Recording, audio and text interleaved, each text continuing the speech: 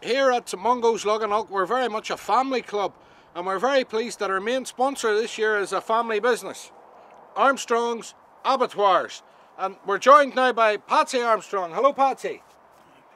Would you like to tell us a bit about the business, Patsy?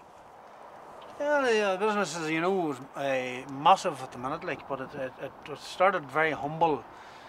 Around the farm there was one day there was a lot of wee kittens had to be dispatched, and everybody was turning their nose up at it. I didn't take a fizzer to me. I snapped their wee necks, and everybody was barfing, and there was no bar to me, and so it grew and grew then. So Patsy, what sort of services do you provide at Armstrong's Abattoirs? Well, you know, it's very humane the way we treat the animals. We get them up into the crush there. It'll be the goats or the cattle, the pigs mostly. Donkeys, a lot of donkeys a year into the crush, and would stun them first of all, and then they'd sort of look around a wee bit, and then it'd be dead by that stage, brain stem anyway, and certainly by the time they're slit right down the middle and the blood's coming out of them, at that stage, there's a bit of kicking and all, but that's just electric impulses.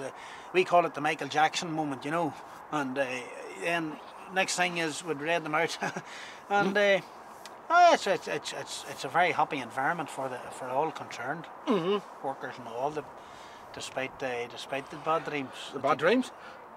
Oh, I wouldn't sleep a wink after that. Tell you, most of the boys have to wear headphones. Oh, why's that? They're listening to music.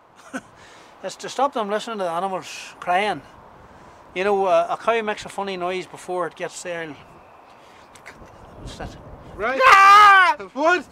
Sort of like a... Morgan! Oh, that's... You watched it, you? That's that, the cow. Would I? That's what they hear in their sleep. So, there we are. Armstrong's Abattoirs for all your rendering needs, and the biggest employers in the entire Lugganock region. Many workers is it now, Patsy?